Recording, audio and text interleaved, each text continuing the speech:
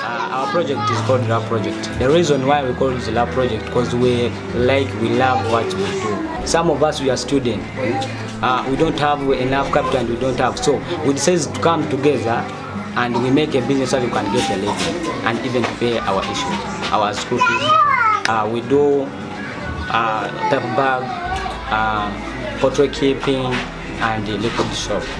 So we just got this idea from the straight talk. We started with like 40,000. We are raising, our business is going high. You know, if you have money and you are healthy, you are doing everything you want. That's our dream.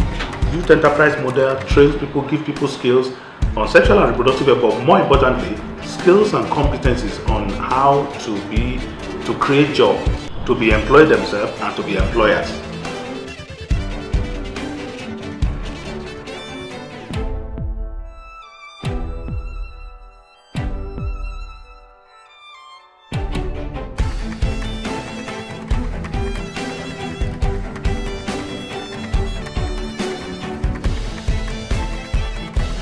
YEM is unique because it is going where no one has ever gone. No one except the YEM project has tried to say HIV means this, pregnancies mean this, drugs mean this to the business of the young person.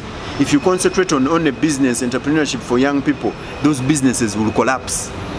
Now YEM is here to tell you, hey, as you want young people to become entrepreneurs, yes, that's a very good thing, but remember there are other factors that can affect that progress of entrepreneurship because we are young and we are in reproductive age, so we need to join the two things together to get the best result. You are sick, you need more money, so when you keep on removing the money and at the same time you are down, you cannot work, the business might fall. So it's very important for these youth to be alive, work, and at the same time save for their business to grow. From the financial literacy we give them, and according to the package they taught us, we believe that there is a way we can change the spending habits of the youth, their livelihood, towards saving for the future and managing their finances very well. But the real value of this investment into the youth enterprise model is the economic empowerment of the individual that we are giving to, because there is no liberation of freedom without economic freedom. They taught us very many things. One, about our health. Two, about the business. I like that part. I like that part. It's very interesting, the business part.